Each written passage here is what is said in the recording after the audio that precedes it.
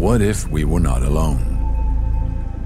What if the hundreds of thousands of people claiming to have seen unidentified flying objects in fact had been witnessing extraterrestrial spacecraft?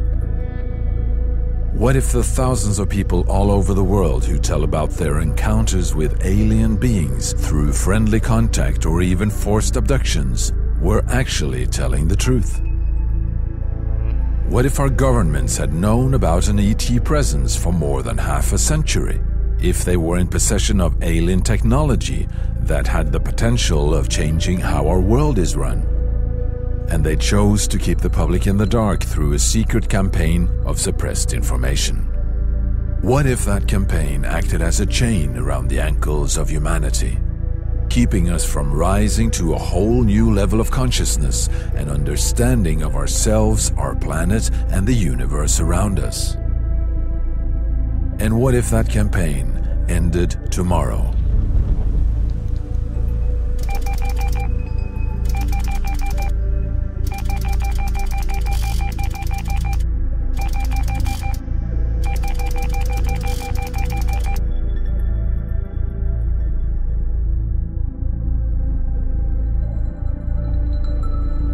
It's one of these currents of history that won't be denied. The truth is going to come out. And when it does, it's going to be explosive. So once we get that out, we will go back and completely reassemble the 20th century, rewrite it in a way, and may have to go back and rewrite a significant portion of the entire last 12,000 years. This is the greatest story in human history. And the reason it is the greatest story in human history, it is the greatest story of human history.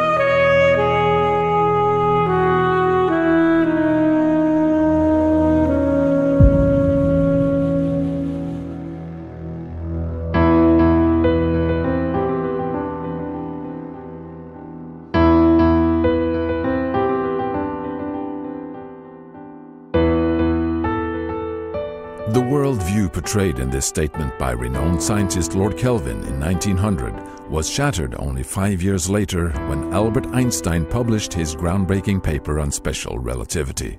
The new theories challenged the current framework of understanding and forced the scientific community to open up to a broader view on the nature of reality. This event of fundamental change, this paradigm shift, came as a huge surprise to scholars at that time. But today we have no problem following the string of breakthroughs leading up to Einstein's paper and the doorway into the atomic age. Lord Kelvin's statement bears with it the voice of paradigms past. We knew that the Earth was flat. We knew that we were the center of the universe. And we knew that a man-made heavier-than-air piece of machinery could not take flight. Through all stages of human history, intellectual authorities have pronounced their supremacy by ridiculing or suppressing elements of reality that simply didn't fit within the framework of accepted knowledge. The so-called father of modern science, the Italian astronomer Galileo, was even convicted by the Catholic Church and placed under house arrest for life after publishing a book where he supported the idea that the Earth was not the center of the universe. His work was then banned and forbidden for more than 200 years. But are we really any different today?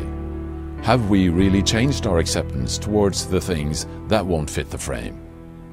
Maybe there are concepts of our reality we have yet to understand. And if we open our eyes, maybe we will see that something significant has been overlooked.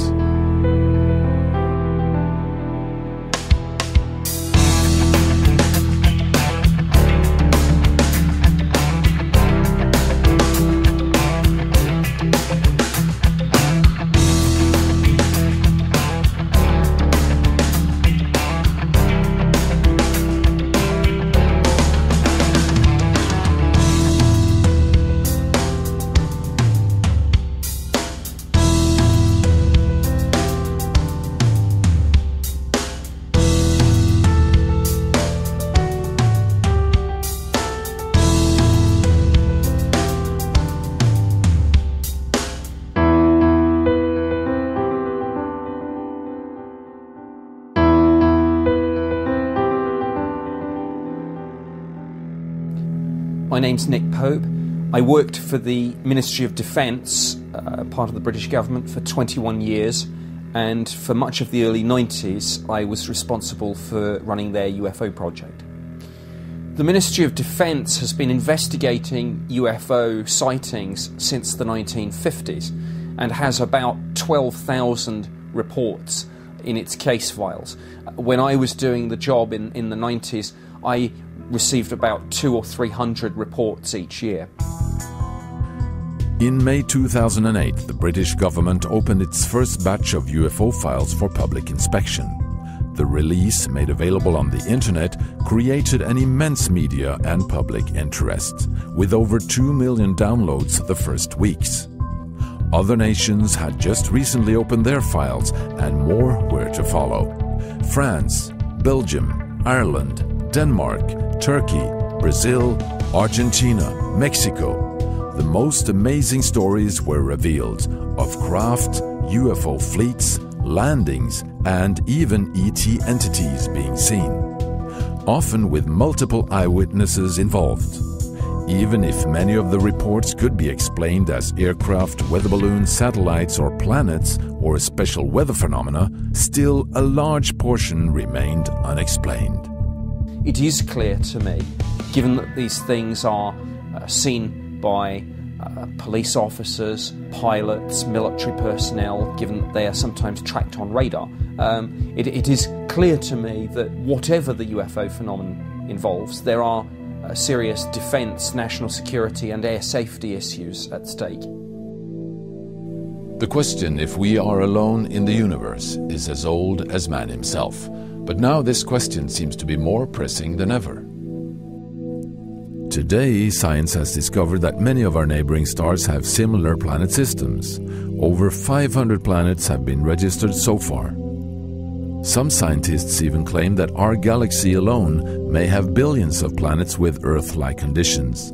So the idea of us humans being the only intelligent life in the universe seems to be losing its grip.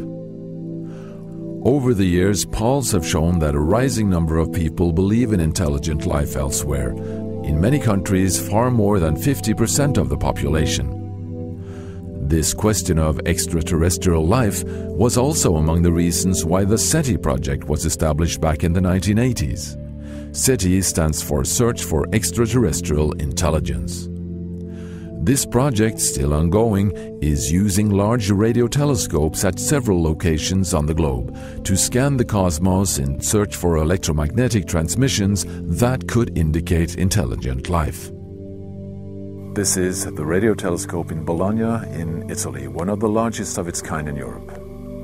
This enormously complex system of antennas is able to detect even the weakest signals from the universe. And by interpreting these signals, the scientists are able to learn a lot about the age and the origin of the stars, the galaxies, and the universe. And perhaps also detect signals from intelligent life. What we are looking for actually is not really a particular kind of signal. We are just searching for something different from the normal cosmic noise, so to say. So we are not searching for a particular transmission signals, but for example it would be enough to detect some signals coming from their communications, televisions, if they do have televisions, or cellular telephones or things like that. Well, we have recorded a huge amount of data so far, but unfortunately we could not get any signal yet.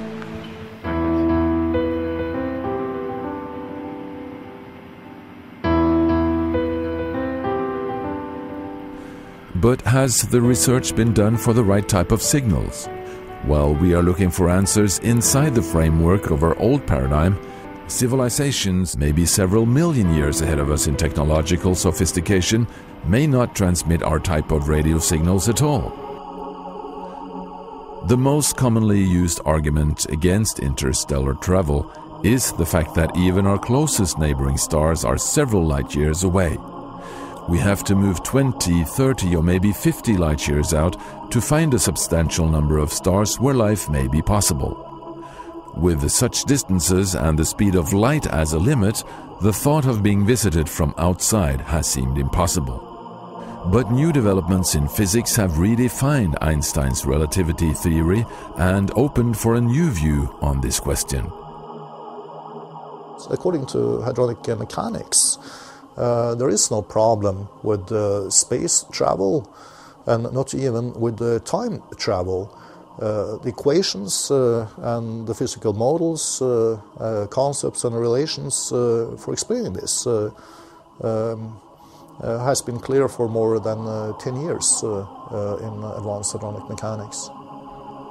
So if there are civilizations thousands or millions of years ahead of us, distances within 100 light years may not be a big obstacle. And is this why mysterious unidentified flying objects have been reported all over the globe through centuries?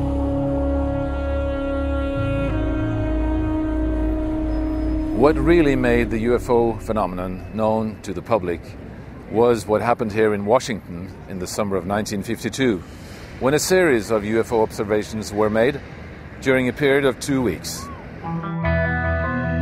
Objects were traced on radar flying 1,000 miles per hour, and they suddenly executed a 90-degree turn and other maneuvers that no aircraft could do even today. Military pilots were launched to chase these objects. They got close enough to them to see that they were round balls of light or oval balls of light, but they could not catch them. It forced the Air Force to have a press conference on this. What is going on? And during the press conference, the General Samford, who was in charge of Air Force intelligence, basically argued that as far as he was concerned, it was all natural phenomena and then there wasn't anything to worry about. So the press, being satisfied with that, publicized, it was all weather and temperature inversions and weather phenomena that were causing these sightings, and you could forget all about them. A Navy officer who was working in in Air Force intelligence told an FBI person that several percent of the sightings could not be explained, and that the top Air Force people, some of them were seriously considering interplanetary ships as the explanation. The pilot Kenneth Arnold had already in 1947 introduced the name flying saucers when he claimed to have come upon a formation of 9 unusual saucer-like objects near Mount Rainier in the state of Washington in June that year. Before this, pilots of World War II bombers had named them Foo Fighters. These smaller discs were frequently seen as rapid lights crossing over German, Japanese, and Allied territories, sometimes right next to the aircraft, as if monitoring their operations. On the night of February 24, 1942, only 3 months after the attack on Pearl Harbor, several unidentified objects were picked up on radar over the city of Los Angeles. It was believed to be another Japanese attack and resulted in an intense searchlight activity and heavy artillery fire. And the aircraft guns wanted to action against unidentified aircraft in the Los Angeles area. But the presumed enemy never fought back, and suddenly the objects disappeared without trace.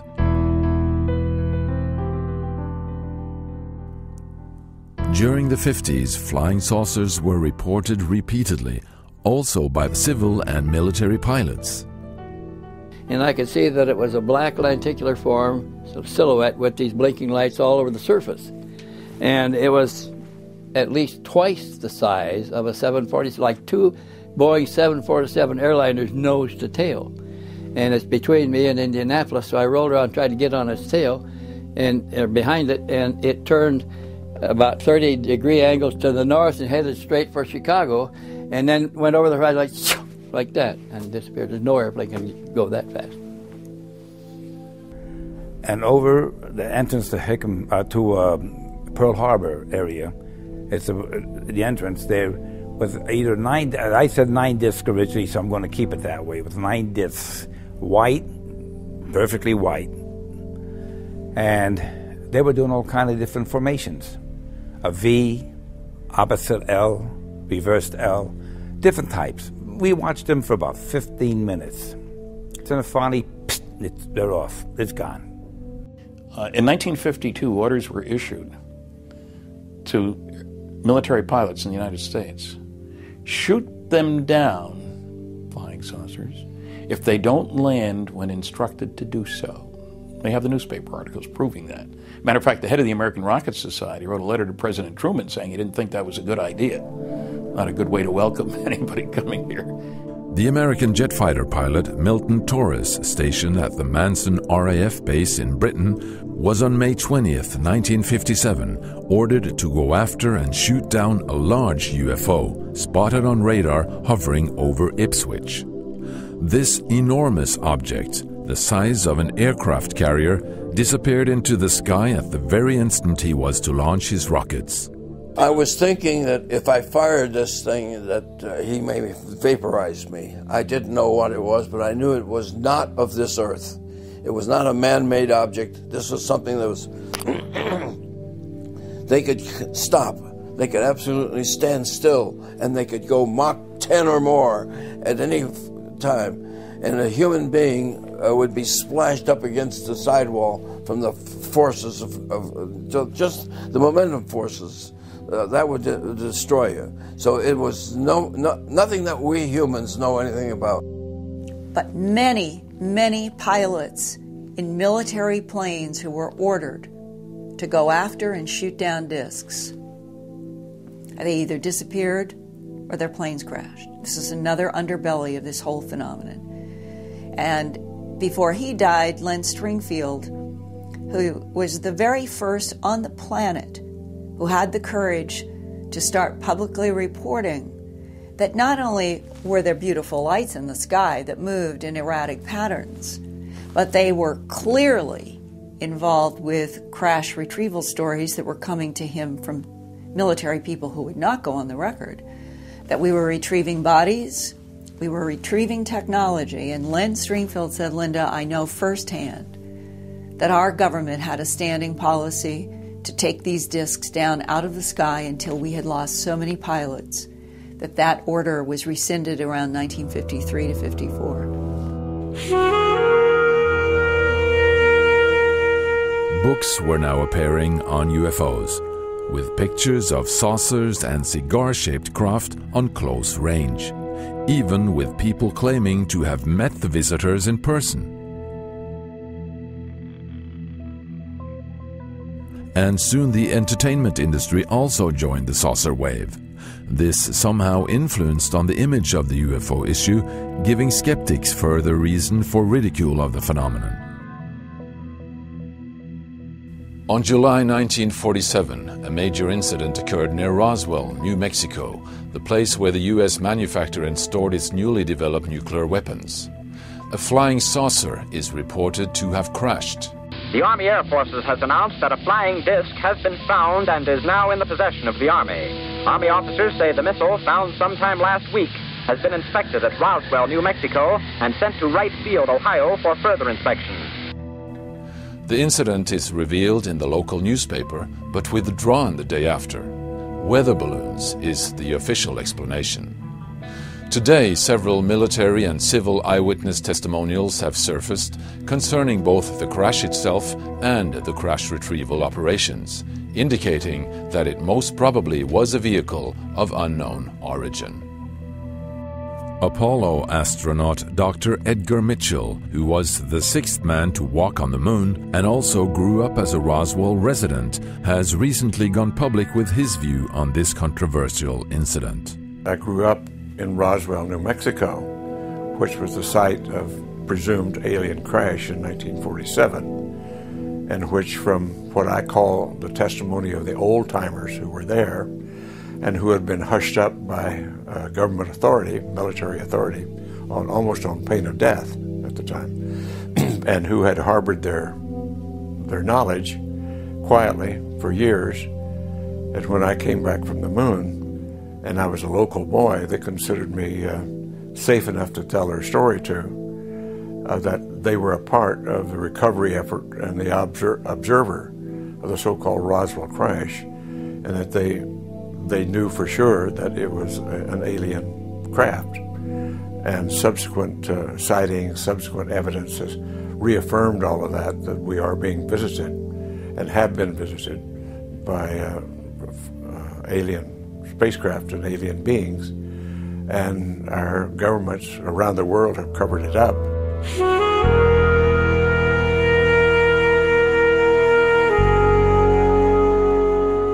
In response to this escalating UFO activity and public awareness, in September, 2 months after the Roswell crash, Project Grunge, later named Project Blue Book, was established by the U.S. Air Force as an official investigative body in UFO cases. The project collected civil and military reports and carried out an analysis of them. In 1969, after 22 years, the project was closed, without reaching official conclusion. And that ended, to this day, the official comments from the US government on the UFO issue. But the UFO sightings didn't end. Going back to 1963, a command sergeant major in the US Army was assigned to the supreme headquarters of Allied powers in Europe, in Paris, France, and was given the highest top-secret clearance. The story revealed to him there puts the phenomenon into a whole new perspective. And when I arrived in the summer of 1963, my clearance was upgraded to cosmic top secret, which was then and still is today the highest level of classification in NATO. And when I arrived in the summer of '63, I learned of a study that was underway that had been initiated in 1961. Apparently, an event had occurred on the morning of 2nd February 1961 that almost triggered World War III. A large number of circular metallic discs flying in formation flew out of the Soviet sector over the Allied sector and a divided Germany, flew off to the west. They turned north over the Channel, over the English Channel, over the southern coast of England, and then they turned north and disappeared off of NATO radar over the Norwegian Sea, off the coast of Norway. Well, this incident almost triggered World War III because the Soviets, we found out, thought those objects belonged to us. And for a time we thought they might belong to the Soviets. We were to find out that they didn't belong to either of us, the Soviets or us, that it was a real story here. And they initiated a study in '61 to determine what in the world is happening here. They concluded after this 3-year study that the planet Earth and the human race apparently had been under some kind of survey or observation for hundreds of years, maybe thousands of years, by several extraterrestrial advanced intelligences. Now that literally, Terry, blew me out of the water. This document, called an assessment, an evaluation of possible threat to Allied forces in Europe, was a secret NATO report on UFOs, distributed in 15 copies in the NATO system. Could that indicate that NATO at that time was fully aware of the UFO and ET presence? The U.S. military took UFOs very, very seriously all through the Cold War and indeed beyond. We have a fair amount of evidence, documentation, military documents, intelligence documents, that show very clearly that the U.S. military encountered objects that did not seem normal, did not look normal, and had extraordinary behavior, violating sensitive airspace, again and again and again. So the question is not, do UFOs exist? The question is, who do they belong to? And indeed, guess what? This was exactly the question I discovered that U.S. military analysts asked. They were no dummies, so they knew there's only a couple of possibilities here. Question number one, back in the 40s and 50s, was, are these Soviet devices? In the context of the Cold War, that's important. You need to find out, did the Soviets come up with a revolutionary type of propulsion and so forth? Well, they looked into it, and the answer did not seem to be yes. It looked like it was a no.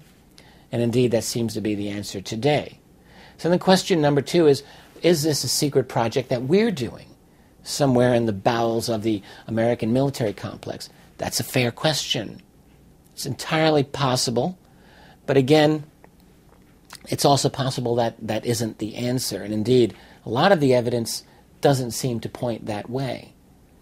The fact, for example, that our jet fighters were chasing these objects again and again is one thing that points to that. If it was a secret American project, why continually, year after year, scramble your own military to chase them down?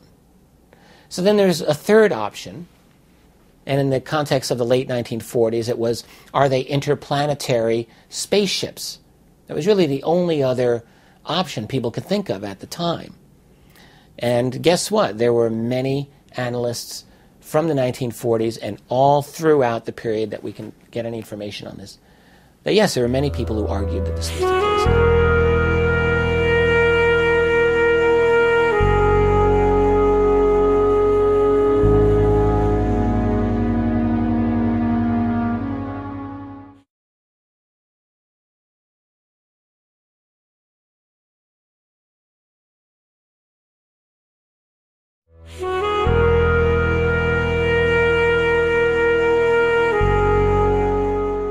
Incredible stories continue to happen.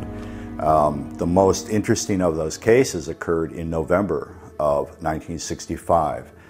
There were UFO reports in New York State, all over New England, of objects being sighted above power lines, over power plants, over power relay stations. I forget the gentleman's name, but one of the FAA regional directors was flying in a private plane near Syracuse, New York, and they saw a large fiery ball pass over power lines at a place called the Clay Power Substation. And as soon as the object was directly over the lines, from horizon to horizon, all the lights went out as far as this man could see. And initially he thought that he had gone blind temporarily, you know, something had happened, and then he realized that there was no power. And it became what is known as the Great Northeast Blackout.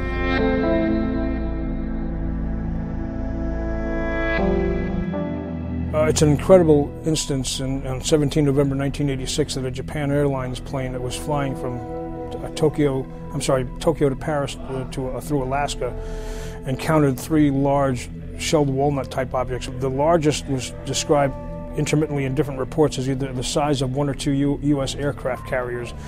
They were pacing the plane, they were making aerodynamic movements which were scaring the pilots. It's an amazing incident in that possible 5 different agencies were all tracking these objects at the same time, namely the FAA, the CIA, NASA, the U.S. Air Force, and I presume Japan Airlines when the calls came in. It's one of the most heavily documented cases ever. There's transcripts that come out of the black box that were frightening. It turned out that the Reagan administration was excited about all this because they had never gotten so much documented information on a UFO incident ever in history. So they convened a scientific advisory board that in January was going to study all the information. As far as that scientific advisory committee, John Callahan, who was a senior FAA official, was on top of all this. He was excited too. He had looked all of the data. He said they never had anything this good. The scientific advisory board convened and they were waiting for the meeting to start. And according to Mr. Callahan, before the president even came in, somebody from the CIA came in and snatched everything up and said this never happened and walked out.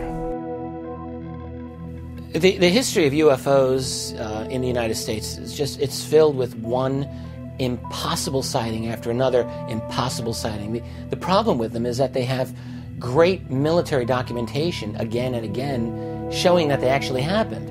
Or what does one make of the boomerang craft that were seen in just north of New York City in the early 1980s in what's called the Hudson Valley? For several years, you have again and again these enormous objects being seen by thousands of witnesses. They're driving along the highway and they see this object hovering. They get out of their car, their jaws drop open, and this intense bright light shoots down onto the highway like out of a movie. Except this wasn't a movie. This happened many times over a period of, say, 5 years, just north of New York City.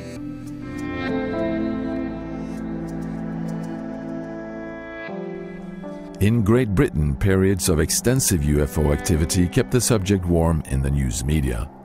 A serving police detective within the UK force in England has over the recent years gathered reports involving over 800 police officers having different UFO encounters. And here is one of the stories.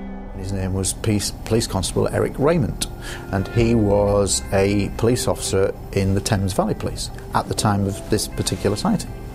And he was in a rural location in 1979, I believe it was, and he was stood talking with two other police officers, two vehicles parked up middle of the countryside, dark, no street lights or anything, it's just very dark, and they're doing what police officers do at 3 in the morning, have a chat, have a cigarette or whatever. Suddenly in the distance they see a bright light blink on for literally a second. It's a long way off, they look, it blinks off, they don't think anything to it. They just carry on talking. 5 minutes later, this happens. And the object appears in front of them at a distance of about 400 metres, at an altitude of just 500 feet, which is very close. And they describe the object as being the size of a football field. And it is shining a beam down the width of a football field across the landscape and slowly scanning the terrain. They think about going on the police radio and think, nobody's going to believe this. So they don't want the ridicule factor. So they watch for 5 minutes in awe. The object is moving in total silence, and they say there are smaller objects flying silently around the larger silent object. And after 5 minutes, it goes. It doesn't go up, doesn't go left, doesn't go right. It disappears like a light bulb. The 70s brought an amazing number of UFO reports from the British Isles, but nothing could compare to what was to unfold in late December 1980 at a NATO base in Suffolk, east of London. The Rendlesham Forest incident is Britain's most famous and compelling UFO encounter. The file on the incident was made public a number of years ago under the Freedom of Information Act, and so the case file's in the public domain, but the bottom line is the case has never been explained. Peter Robbins spent 9 years doing intensive research for his book, giving a first-hand account of the case. His co-author, Larry Warren, was airman at the base at the time and one of the key eyewitnesses to the event. It occurred between Christmas and New Year's on 3 consecutive nights, 1980, and it involved overflights above this twin NATO base complex in Suffolk, about 80 miles from London, landings, the shooting down of beams of light into the weapons storage area, which was a nuclear weapons storage area, very much in violation of our treaty with Great Britain at the time. And on the final night of the 3 nights, there was the biggest incident. In this, my co-author, dozens of other American Air Force personnel were taken and brought out to a field near their sister base, RAF Woodbridge, where they saw the appearance of a machine of undetermined origin. At that place, an object appeared on the ground in the place of a mist. I saw this happen. A red light moved in, exploded. It caused retina and eye damage to a lot of us peripheral people. A structured object was in its place on the ground, though you couldn't look directly at it. You'd have to look at it with your peripheral vision to get the shape. Entities were seen. How many? 3. Looking very translucent, not your what they call gray, all that sort of thing. It was almost ghost-like. Very much animated, self-animated though. That whole event was filmed. Did they walk out of the craft? They didn't. Did they well, just no. appear? They were floating about a foot above the ground in a very bright light. The lower extremities were very hard to see. They were a foot off the ground. They were about 4 feet tall. They had that same large cranial structure, the giant black sweeping eyes, almost no nose, a hint of a mouth. and they were each dressed in a suit, very tight-fitting, and they were slightly translucent, and they were floating. So they got in about 5 feet from the thing. They were right there. And the beings were no further away than like 20 feet or so from Larry. So this was all happening in extremely close proximity, very close up. Larry and other men there observed, besides the dozens of American enlisted Air Force personnel, many of them like Larry with secret clearances because they worked around nuclear weapons. But there were British police officers on location. They were from the nearby village of Woodbridge. And while the American Air Force personnel were filming this with video, and this is 1980, so you could spot a video camera a long ways away. It was very bulky, but also regular film cameras. One of these police officers was taking photographs of this landed machine with a 35mm camera. And from what I understand, the Air Force confiscated this camera from the police officer, which caused a bit of a fight. When these beings appeared, they looked at the human beings and the human beings looked at them. And no hands were shaken, no things were exchanged. If anybody heard voices in their heads, I don't know about this. And at a certain point, these beings, they did not open a door and walk in, but they disappeared. And the sense was they had gone back in. The machine then lifted up. It was making a slight humming sound, my best description. It angled slightly and then, and it was a star, in a matter of seconds, and it was gone. What happened the next day is almost more upsetting to me, namely that these men were debriefed. I think they were told a combination of truths and lies to overwhelm them, intimidate them, keep them quiet.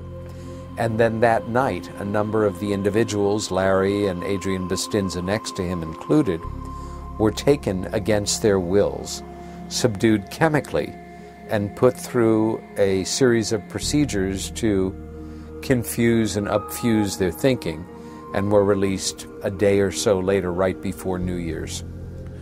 3 years later, this incredible story had leaked to the media and created a long succession of headlines as more and more information was revealed from different sources, Larry himself being one of the main sources. But no official comments on the UFO incident were given from either the US or the British government. All the unique film and video material, including the pictures taken by the British policemen, were removed from the base by the US military, never to be seen again.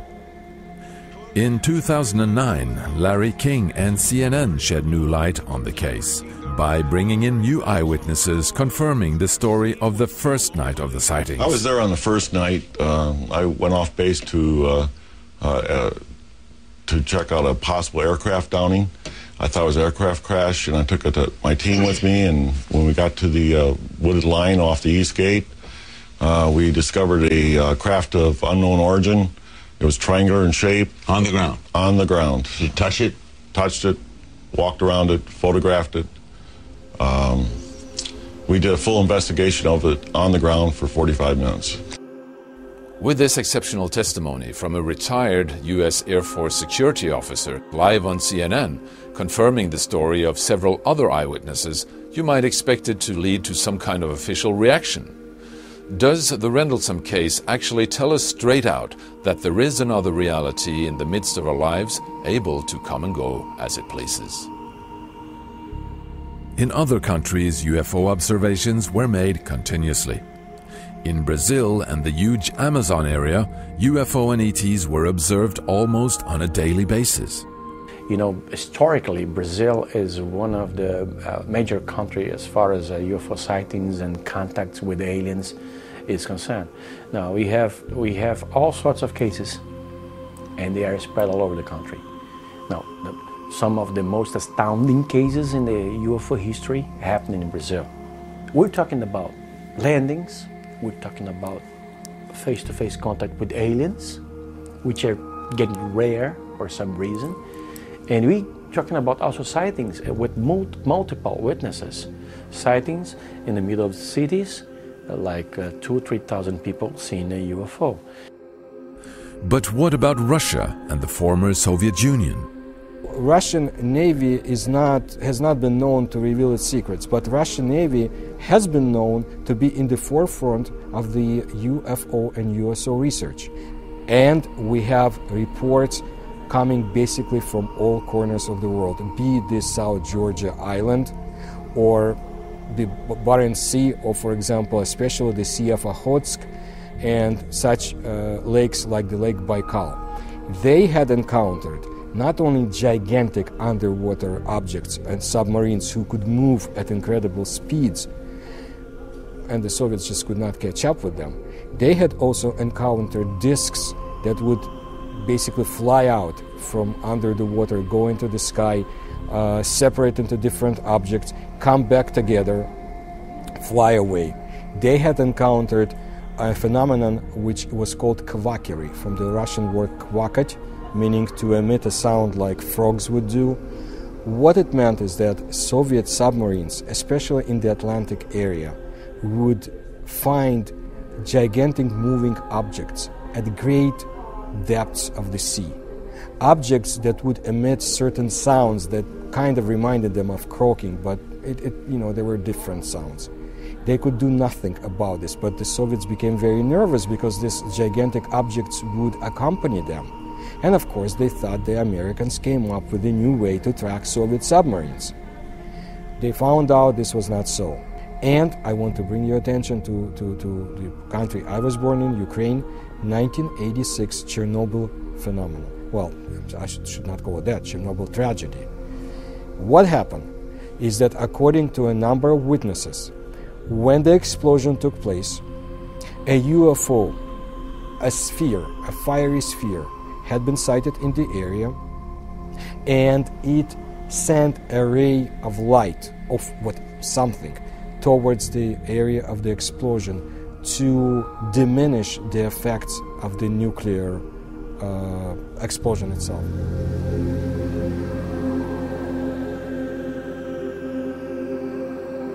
In 2008, we received over 867 sighting reports from 37 different cities in Turkey. And out of those, 35% of them were documented. And 20%, 15 to 20% of them were unidentified. In Turkey, one of the most amazing recent cases is from the town Comburgos, an hour away from Istanbul, where a security guard captured astonishing UFO footage over a 3-month period in 2007. The film clearly shows the outline and the structure of the object, and also what seems to be the silhouette of two beings inside. The film has been thoroughly checked by a governmental scientific institution. In the official report, it says clearly that this is not a hoax at all. This is not a computer-animated hoax or a model or anything like that.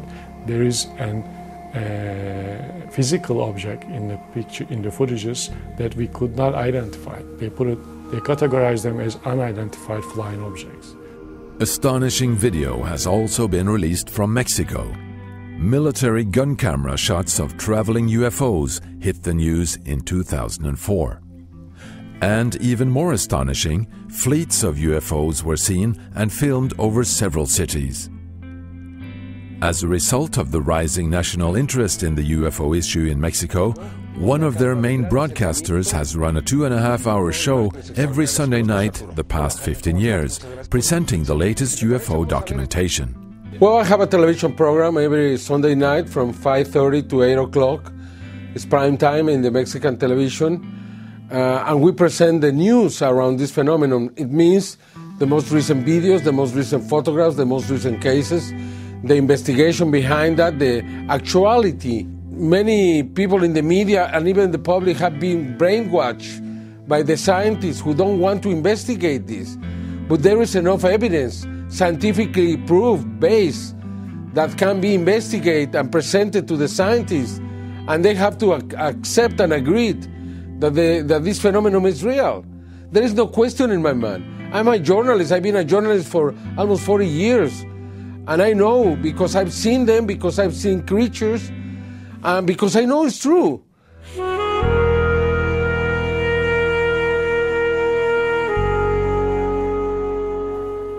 Behind me here, inside this blue container, is the only stationary, fully automatic 24-hour UFO observatory on the planet. In Norway, the remote mountain valley Hessdalen became world famous after almost continuous observations from the early 80s on. Strange lights moved up and down the mountainsides every night over long periods, just above the treetops. In contrast to many other countries, scientists arrived and established a permanent UFO observatory. The light phenomena here in Hessdalen in Norway started in late 81, with a lot of sightings. At the most it was 20 sightings a week. The local people here started to see the light down in the valley, sometimes close to their houses, and they was wondering what could this be, and some was a little bit afraid too, because no one could give them any answer. What could it be? Radar and cameras were soon to pick up astonishing pictures of the unexplained light phenomena. This picture is taken with 1/60th of a second exposure. The phenomena behaves very different. Some is moving very slowly, and some lights can move very fast. The fastest speed we have ever measured was 30,000 kilometers an hour. But the local residents claim to have seen more than just lights. I februar-mars, og så når jeg kom opp av hesteslia da, så var det mørkt. Men når jeg kom mest opp på toppen, opp på kjølen der som vi ser, der ble det opplyst rundt meg. Det ble opplyst om dagen. Så kom det nå og for over bil. Det var som en opplyst herrehatt. Gammeldags slik stor herrehatt med brem på det. Som for over bil og fremover. Vi bevitnes på at de har sett det, så er det 68 observasjoner. Og det er nedskrevet her. The observatory shoots pictures automatically every minute and puts them on the internet. Many amazing shots have been captured. After an automatic video recording system was put up, 1 year of waiting passed before the Hessdalen phenomenon is caught on camera.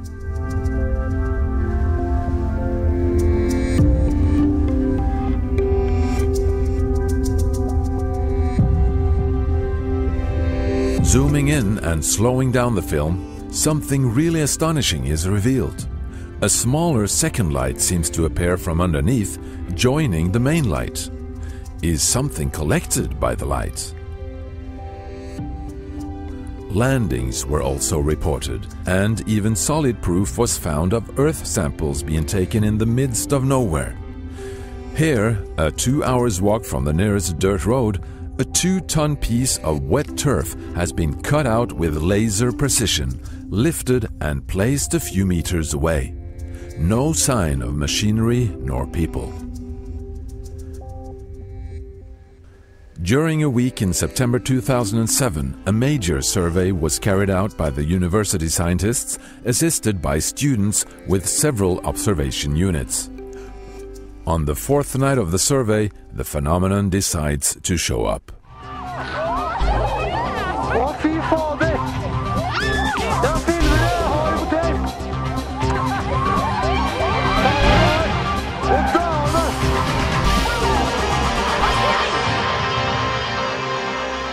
Then we had a big light that started out and moved very quickly north and south and gave us this very, very impressive picture, which possibly is the best picture ever taken of the Hessdalen phenomenon. The exposure time was 30 seconds. So we see that the Hessdalen phenomena moves from, starts up here and moves down and then goes up again here. The distance here, it's approximately maybe from 10 to 15 kilometers, the distance it has covered. And the camera has an optical grating in front of the lens, and this grating make this optical spectrum here. The one thing that is that surprises us with this spectrum is that it's continuous. The colors goes directly over in the other color here, and we see no lines or dots here, which will give us a signal of that we have a gas that is burning. This looks like an optical spectrum from a solid object or from plasma with high density. So, it's still too early to say for certain what the origin of these lights is and what these flying objects really are. But one thing we can state as a fact: the phenomenon is here and it's real.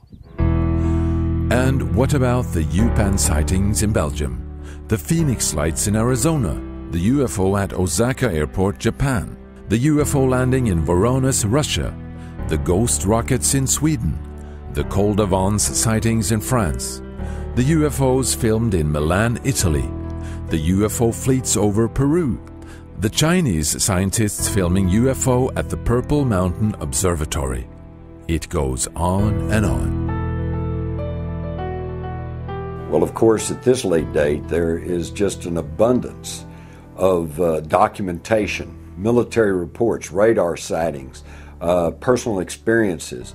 They go back for many years, but they have been routinely ignored, shunned aside by the government, ignored by the media, and therefore the average person rarely gets to hear of these things. But when you put them together, it forms a very compelling picture that there is a reality that's happening all around us, that we are being systematically denied information on.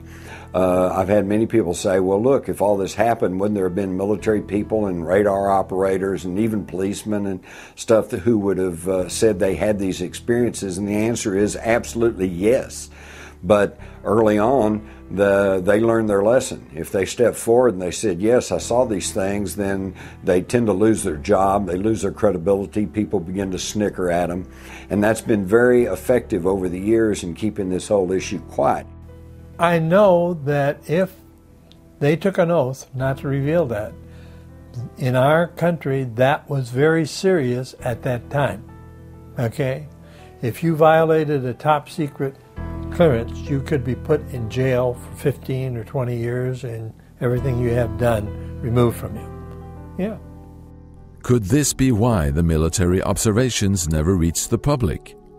But many who had been involved in UFO sightings over the years felt a strong urge to reveal what they knew and to be relieved from the burden of carrying these secrets. After 30 or 40 years and having retired from service, many were willing to break their oaths and speak publicly. They can stop on a dime, they can take off at Mach 10 or greater. It's unbelievable what they can do. So we need to know these things. So the only reason I'm here is to tell you, let's disclose this whenever we can. Please. Thank you. In 2001, the U.S. medical doctor Stephen Greer staged an initiative where several hundred witnesses of high rank and high credibility came forward with what they had experienced during service. The Disclosure Project, helped by the internet and YouTube, was a formidable eye-opener to people all over the world. So we started a project that's known as the Disclosure Project, which people can see at disclosureproject.org, where we began to identify military and corporate and CIA intelligence officers who had personal knowledge of the classified operations dealing with this subject, and to get them to come forward with our information to disclose this publicly. Because what we felt was necessary was that the secrecy should be ended and this information disclosed so that humanity, not just one country in America, but all of humanity could make peaceful contact with these civilizations visiting us, but also would lay the foundation for these new technologies, the energy and propulsion systems that are behind these UFOs that are so mysterious. How are they flying? Well, this is understood, but they are in classified projects. So that was another objective, was to get the technologies out to the public so we could have a civilization that would get freed from the use of oil and the destruction of the environment. There were probably 1,500 reported cases at that time. I have over 3,000 cases now. They estimated 100 yards from the left wing was this 100-foot disc. And the strength of the signal was as strong as the surface contact on the water of an aircraft carrier. This contact was huge. The size of these objects around 100 meters or greater. So it would go from 1 o'clock, 7 or 8 miles to 6, 7 o'clock, 7 or 8 miles inside of 4 or 5 seconds. You have to be moving pretty quickly. They could rise, just go straight up. They could do that, just seemed like instantaneous. Once they started moving, they went straight up, for a while, and then they went zap.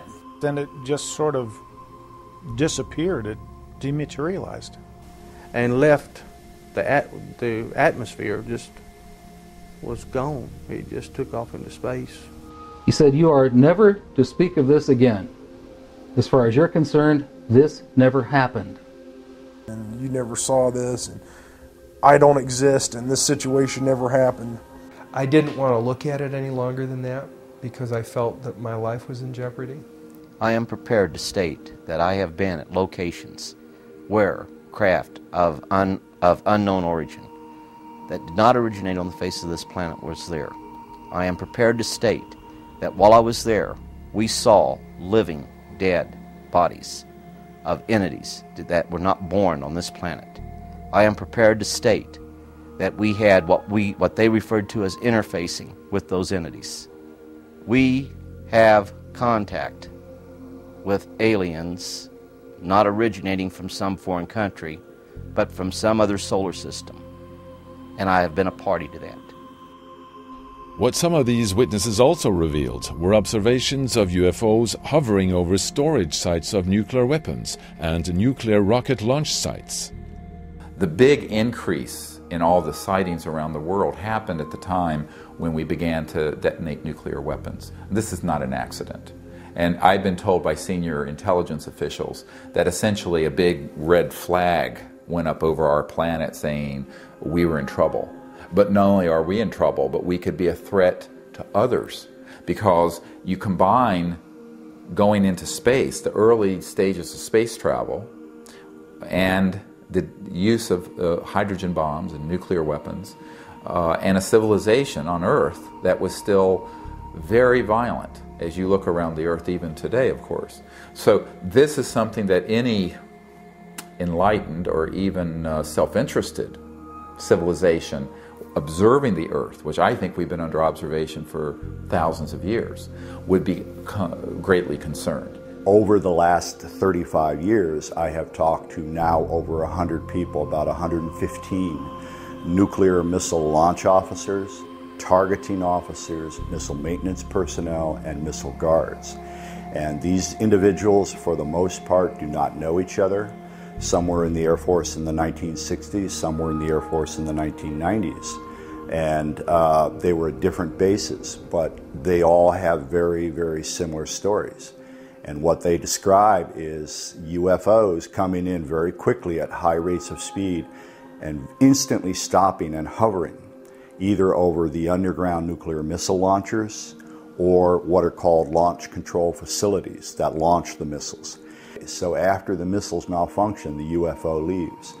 Now, this has occurred at least 3 Air Force bases that I'm aware of in the United States. The event, the incident, I guess I call it, is happened on the morning of March 16th, 1967.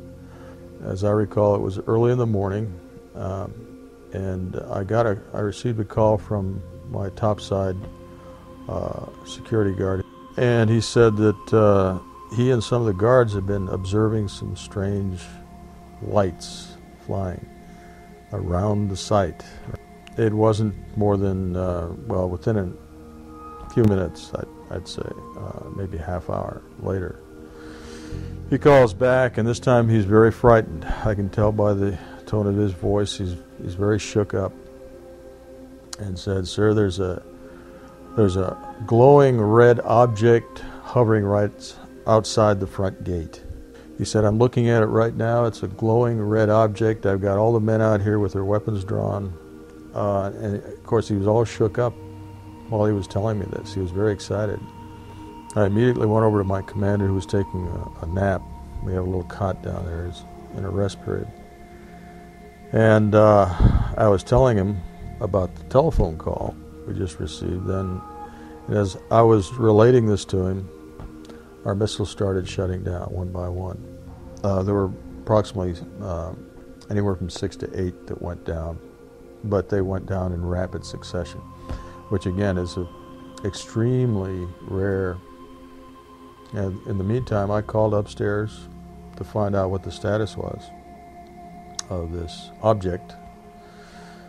The guard said, "Well, the object has left. It just left at high speed."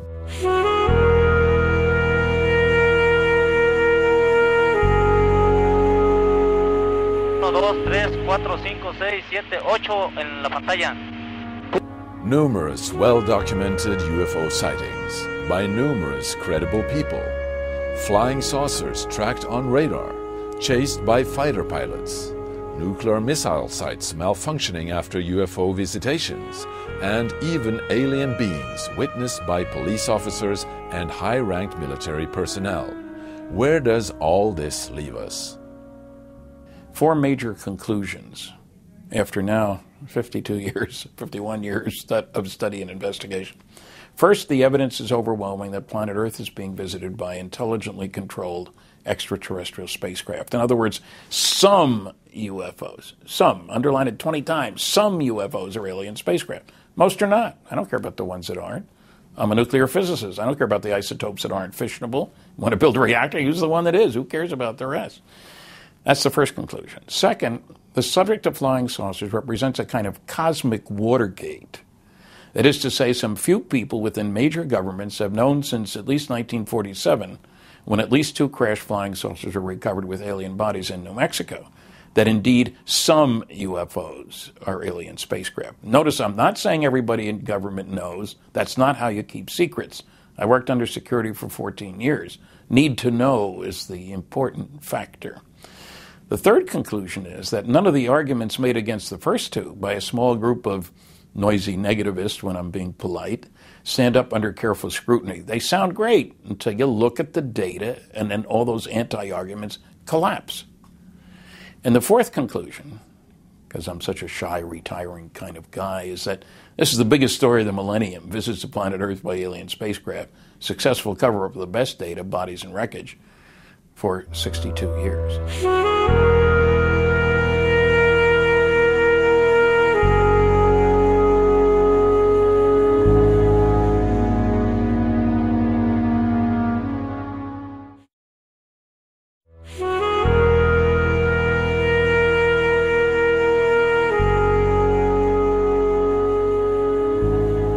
Extraterrestrial beings from somewhere are engaging us and this planet, and have been for at least since the mid-20th century, and possibly for as many thousands of years back as you care to go. That's a fact. That's an absolute certain fact. It's been proven many times over. Since the 40s, the governments of the world, and certainly the United States government, the industrialized governments, have been aware of this. Right? That's a fact. It's been proven. The United States, with the cooperation of most, if not all, of its allies from World War II, made a decision to embargo this fact and the acknowledgement of it, formal acknowledgement of it, from its citizens. That's a fact. All right. And what is happening is that 62 years after that truth embargo was formally and informally and formally instigated, that it's now coming to an end, and that we are soon going to be informed by these governments that the ET presence is real, and begin the process of learning about it from the governments, right? And from all of the citizen scientists and activists who have been pursuing it without the government support. And that information will be pushed forward and into the public domain. That's, in its simplest form, what's going on. But why did the government instigate a truth embargo? And how could the secrecy continue till this day? The concern in the Pentagon in the 1940s, when suddenly you have these very strange objects appearing that don't seem to be American and don't seem to be Russian, if they are spaceships, we might, if we tell the public about this and be candid with them, there could be massive panic.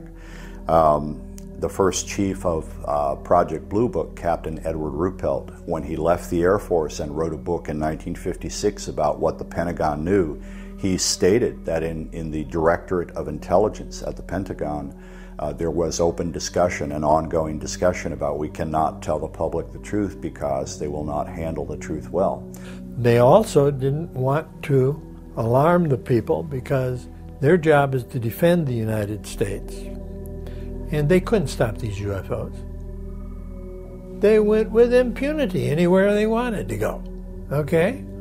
So the military never wants to admit that they couldn't do anything about this, because that would be to admit they were defenseless.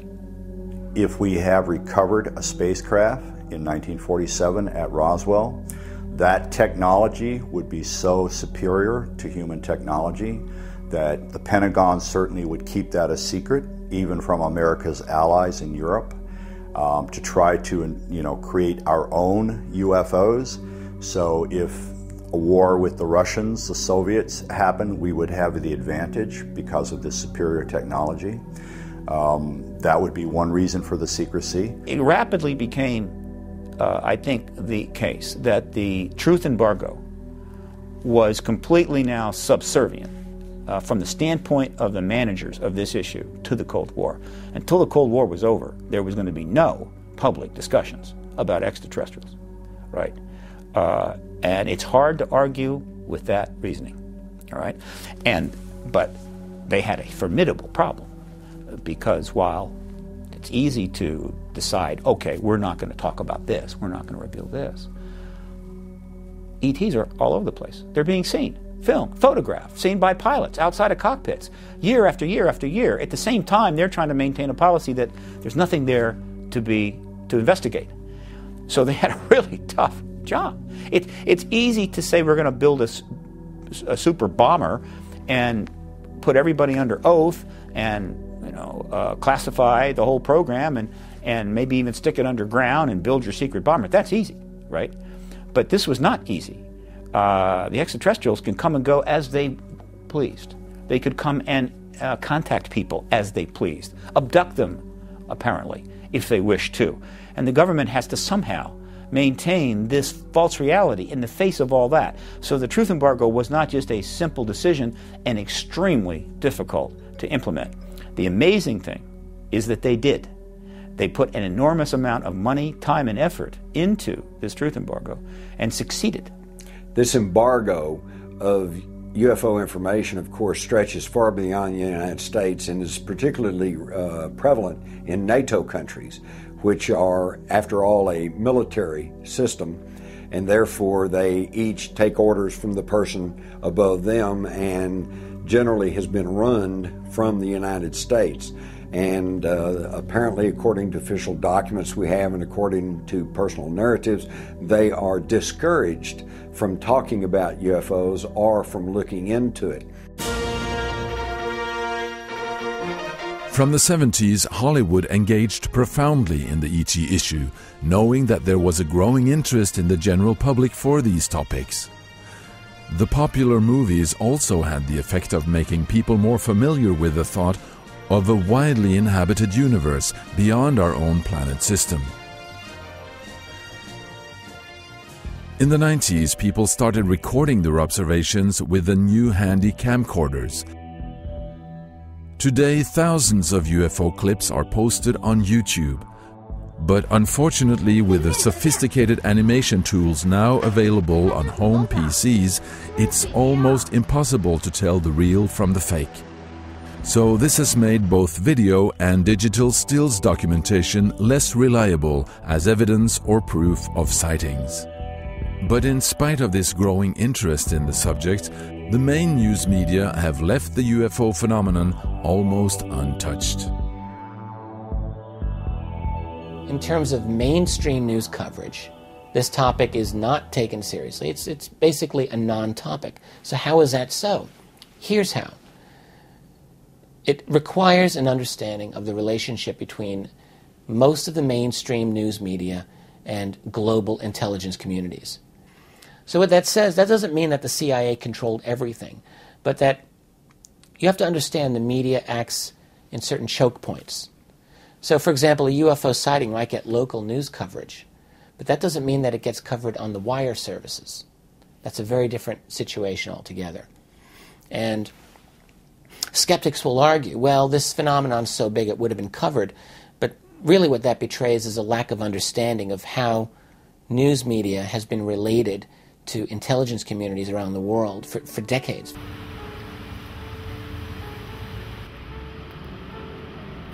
And I call upon our government to open up like other governments have, and you will hear about that this morning. Like the When CNN covered a press conference in Washington, D.C. in 2009, where Dr. Edgar Mitchell encouraged U.S. government to release its UFO files, the hope was that the issue finally was given serious news coverage.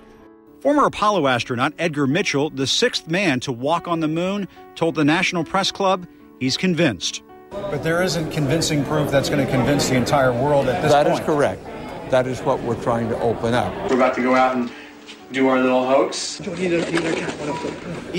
CNN chose to let two boys with air balloons have just as much time in the report, demonstrating how they managed to fool UFO believers. Again, we're not trying to prove or disprove anything, but it's okay to be skeptical.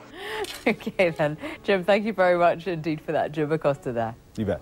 Well, the role of the media in the flying saucer phenomenon is a very, very important one. I think it's very clear that in the United States, at the very least, that there were efforts during the very earliest days to try to get the media to basically dampen down expectations and dampen down public enthusiasm concerning extraterrestrial life and the flying saucer phenomenon. And this is actually documented. And ever since that, we have seen many, many examples of how the media doesn't really explore or doesn't really investigate flying saucer reports, and that various media organs have been bought out by the CIA. For example, the National Enquirer was actually bought out by a CIA asset who used it as a very clever way to debunk flying saucer reports by basically sensationalizing it, making it part of the kind of tabloid media, whereby serious media investigators would not do any research into a flying saucer report that had been in any way covered by the National Enquirer or these tabloids. So that was a very clever piece of psychological warfare, in my opinion, to try and get the mass media disinterested in the flying saucer phenomenon. So it's a very, very complex issue, and the secrecy isn't that hard to maintain if you have this sort of infiltration into major institutions, media, and also the ability simply to float nonsensical stories out there. Because people hear the word UFO and extraterrestrial, they think somebody from a trailer park in West Virginia who's floated on board a spacecraft had sex with someone from Mars and claims they have a baby in an incubator. Or, just all kinds of nonsense. The truth of it is actually more interesting. The truth of the technologies and the fact that the extraterrestrial technologies are so advanced that they interface directly with coherent thought. Like we have coherent light in a laser, they have technologies that interface with thought, that interface with conscious mind, that their development of artificial intelligence that's integrated into these spacecraft is so advanced that they pick up on a directed. It's fascinating. And this is what we've been experimenting with. And the whole paradigm becomes a new paradigm of understanding the structure of the cosmos. But most of the information that's out in the public on this issue has been a carnival of silliness. And that keeps most serious people sort of in the closet on it. Is this the reason why so few scientists engage in the UFO subject? The fear of being associated with the silly side of the issue, Is this also why it's never commented on by astronomers or by space organizations such as NASA? This is not just a simple civilian organization. There's a great military connection there. There's a lot of classified security clearances involved in being able to work at NASA. You can't just stroll in there.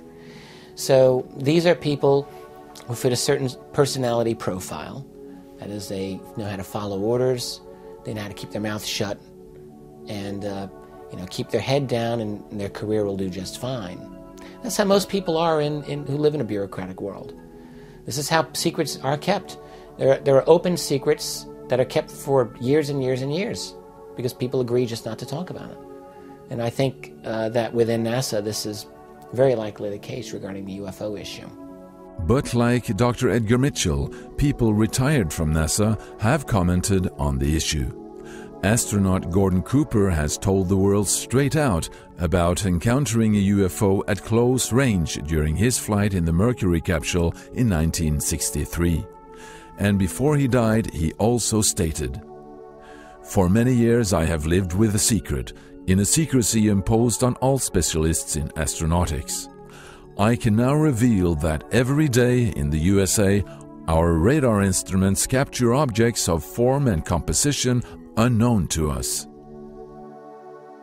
I would like to believe that we could invite serious scientists into this arena because it will be changing the paradigm of science as we know it. We know that these craft are not traveling with fossil fuel gas, that there is a technology behind them, that maybe this technology could help the Earth and renewable fuels. If we could get scientists just to use that motivation, to look at the technology behind the craft, then maybe we could invite science to come in and change the paradigm of transportation, of electromagnetism, of all these really advanced technologies. But we need to invite them. I think too many are afraid of ridicule. Too many. I have encountered many that are curious but are not willing to go public. We're changing times now, and for the sake of our children, our grandchildren, and the future, some scientists are going to have to take the risk. Well, it's my hope that we open this whole issue up. And as I have said frequently, we're at a point in history where we have to become a part of the neighborhood of inhabited planets, rather like a neighborhood of a community, which we have not even acknowledged that community exists up until this point. An event with the power to institute a global revolution in technology, communications, energy supply, environmental concerns, and even the way we regard ourselves and our fellow beings. A paradigm shift of unprecedented proportions, impacting nearly every part of our existence. Is this what we are facing? And will we have to rewrite our entire human history? In the hallowed halls of national security agencies and the Pentagon, top military, top security people, the top people know, essentially, this reality. But the masses of people don't. And the people in authority, the elite, as it were, the power brokers, have desperately tried to keep the lid on this thing because, Terry, it's not simply visitors from another planet or from another star or another galaxy or even another dimension. It's not simply that. It isn't that simple. We've learned over the years that several of these intelligences have been involved with us from the beginning of human history, and the evidence has been collected that the human race literally is a hybrid race, and that some of these advanced intelligences, from wherever they're from, have been involved in genetically manipulating us as a species from the beginning of our history. Man is a hybrid. From a lower order, we've been genetically manipulated by advanced intelligences into what we are. Now that in itself is dynamite, for God's sake.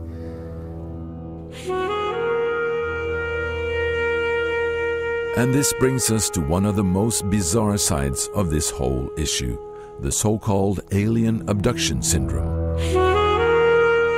It first came to public awareness in the early 1970s, when stories began to surface of people being taken on board alien craft after being rendered passive. Incredible stories were revealed, and the remarkable similarities between the stories is what has triggered the interest of researchers. My colleagues and I have heard directly from thousands and thousands and tens of thousands of people over the last 20 years about their abduction experiences. And so we know that this is a very, very, very prevalent phenomenon throughout, probably throughout the world.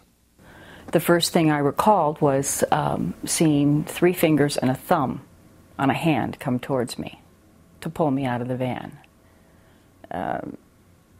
I was more than a little frightened. I was quite traumatized by it. I was very awake, sitting up, and had no reference for this.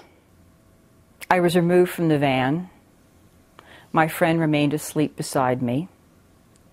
And as I stood at the end of the van, there was a being that I could not look at, a very tall, what felt very large and very tall being standing in front of me, but I was not able to raise my head to look up. On each side of me, there was what I've since come to understand is referred to as grays, one on each side of me. My hands were hanging down at my sides, and they were, without touching me, with their hands underneath me, they were levitating me somehow off the ground, about 5 or 6 inches. I was fairly paralyzed, not able to look around. I could look down and see one at each side of me, and we began to move forward. They go through a period where they kind of calm down, they're put on a table, and certain examinations take place, certain procedures. Very often there are areas of skin removed, leaving a little circular scar in depth, which you call scoop marks. We don't know what they do with this flesh, but it's taken. And there are often reproductive procedures which involve, with men, sperm samples being taken, and with women, needles which go in the abdomen or in the vagina, but we believe this has to do with harvesting ova. Fetuses are implanted, little tiny embryos. Fetuses are removed. This is standard material. This is standard stuff. They're taken off the table or taken into another room. They might see a bunch of babies in the other room. They have to hold the baby. Women have to feed the baby sometimes. They might be taken into a room where they see, well, let me just say that the babies that they see are strange-looking babies. They look sort of like half human, half alien. Sometimes they look more human, actually, but still odd. They're taken into a room where they see toddlers sometimes, kids who are maybe 2, 3, 4 years old, who are playing with some toys. They play with the children, play with the toys. The toys are unusual toys. They have these neurological staring procedures with the children, who will look into their eyes very closely. They might have other procedures where they'll see a room filled with vats, jars, I should say, containers, clear glass or clear plastic or whatever, containers with fetuses in them in different stages of development. They will have all sorts of other procedures that happen to them. They're then taken back to their normal environment, put back where they were on the couch watching the television or whatever, and they forget immediately what happened to them. All they know is that they were watching one television show, and not only is that show over, but the next 2 shows are over with as well, and they're still sitting there, And maybe they put the can of beer in their hand, they still have the can of beer in their hand. And I figure, what happened? And then they just forget it. Can't explain it, and they just move on.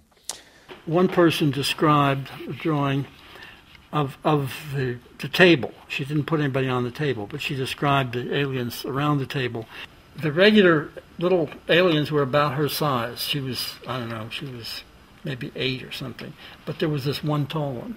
And that's usually the one who's sort of the one in charge. Drawings of abductors have been made by many abductees, where the large eyes and the small cheek seems to be typical characteristics for the so-called gray alien, named after the skin tone. See, one of the interesting things about this is that all the evidence we get confirms the reality of this over and over again. It doesn't disconfirm it. The so-called hybrids, allegedly a blend of human beings and gray aliens, is today reported in a majority of the cases investigated. Alien eyes, but with what seems a little girl. It was the alien, the hybrid child. The hybrid child. Yeah. And what's interesting, again, the eyes are very peculiar. Yeah. The hair was not combed or brushed, and didn't really cover the head properly. Okay. And she's one of the mothers. So what it seemed to be was that there was a program where people were picked up again and again and again as if they had been studied, they were being studied over their lifetimes. And they were sort of automatically part of a program which was genetic in function. And it seems that we discovered that if a person was having abduction experiences and had children of his or her own, normal human children, that often those children would also in turn become abductees, as if the aliens were studying a particular bloodline for perhaps psychological reasons, emotional reasons.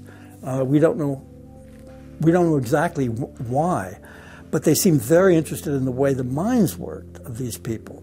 The emotions, they don't seem to have the emotions that we have. And it was as if they wanted to kind of learn our range of emotions somehow. The way this thing looked when you looked up at it. But are the abductions of people only conducted by one particular group of aliens? Even when they're full of mistakes. Are there other alien groups that contact individuals on different bases? So I know of, I would say, at least 60 kinds of extraterrestrial beings that have visited the people whom I work with. And this information all comes through the regressions that we have done. Now, some beings come to be mentors to their human beings. And by the way, the beings seem to work with a person for the person's lifetime. They looked very human. Their hands were not their hands were very different, though. The fingers were much longer, and they were very, very thin, very long, a little bit longer necks. They had white hair, and it sort of came up a little bit here into a V shape, the hair, a little bit wavy, and about shoulder length. And they had quite large blue eyes, a perfectly formed small nose, and smaller lips. When I was on board the craft, they gave me, these blonde beings, gave me information that is relevant to our time on this earth right now. And they gave me messages that they asked me to share with really anyone who will listen. They're very specific for the humanity and how we have a choice, that the process in which we are evolving, if we continue on the path that we're on, that it will be just no choice, it will become destructive. It was explained to me that they have been here in the past. They have said, we have come in the past to help in the process of change on the earth, and we are here once again.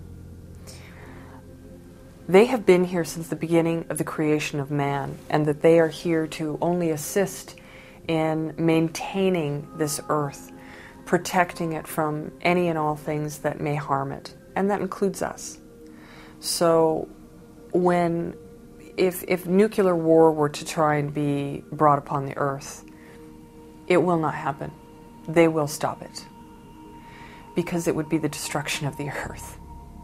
So this is the only time that they will step in on a grand scale, is if great destruction were to happen to the earth itself, or to every human being on the planet.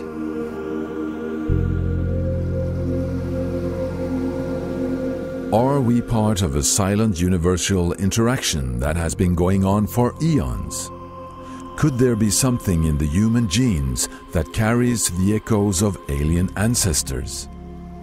Is this why we seemingly are being monitored like children in a playground? Is this why the UFO activity escalated after the first atomic bomb? Do we as a species represent a value beyond our wildest imagination? And when are we ready to be informed? The disclosure is going to happen very soon. Now, there are very potential positive implications of that, and then there also is a dark downside to that if it's not handled with wisdom.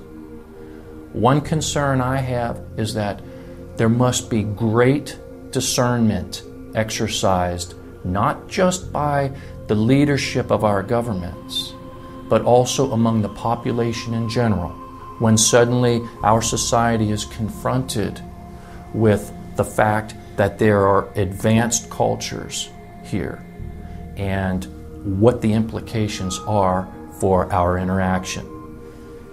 And even if those who suddenly appear in our midst have only benevolent intentions and truly want only to uplift humanity and assist us at this very crucial time in our planet's history, there will be the temptation for those who are already in the material seats of power in human institutions on this planet, who will likely try to distort this opportunity to enhance and entrench their own control and material power. And all that is, it's a continued extension of the same ego disease of the separation mentality that has plagued humanity, ever since we learned how to say hello to each other. So we have to call for great discernment. And that means that people need to become educated. We need to understand that our source is the same. Erwin Schrödinger, who was the father of quantum mechanics and particle wave theory, stated 100 years ago or so that the total number of minds in the universe is one. And in fact, that the consciousness is a singularity, phasing within all beings. And this is also the heart of compassion of the Buddha and the source of the oneness spoken of in spirit in all the religious traditions and Native American traditions. And I think that we are going to have to return to a very deep spiritual understanding of what it means to be a conscious being, to be able to not only live on this planet peacefully and not blow each other up over sectarian differences, but also to go into space. Because when you look into the eyes of an extraterrestrial life form, they may be very different from us in many ways, but if you see that that being is conscious, and the light of that conscious spirit is the same as the conscious light within yourself, then you can find some common basis. And so if we understand the single source of the origins of our conscious being, this is true not only for humans, but it's also true, very much true, for these visitors. They understand that, because you cannot travel at multiples of the speed of light without crossing the light barrier. And when you do, you enter into this area that the mystics used to call the etheric, astral, conscious realm. And so you're dealing with civilizations who understand that. And I think that is the big test of our civilization at this time, is that we understand that deeply enough that it really does change our paradigm. And when we do, we're not going to be blowing each other up because of different interpretations of this Bible or this Quran or this religious figure or what have you. That we're going to understand that we really are all one people in the entire cosmos. That universal consciousness and universal understanding, to me, is the thing that will truly transform life on this planet and is the next big leap in human development.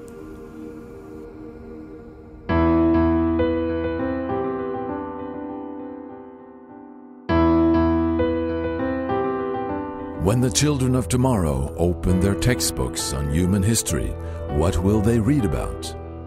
Will it be the story of how the Catholic Church imprisoned Galileo for supporting radical theories? Will it be the story of how the scientific community laughed at the idea of flying machines, even years after the Wright brothers demonstrated their first airplane? Or will it be the story of how the world openly ignored an extraterrestrial presence? Will the children of tomorrow laugh at us for being blind, just as we easily laugh at those who firmly believed the earth was flat? Will they speak of us as the people of the old world, the last age of solitude, the day before disclosure?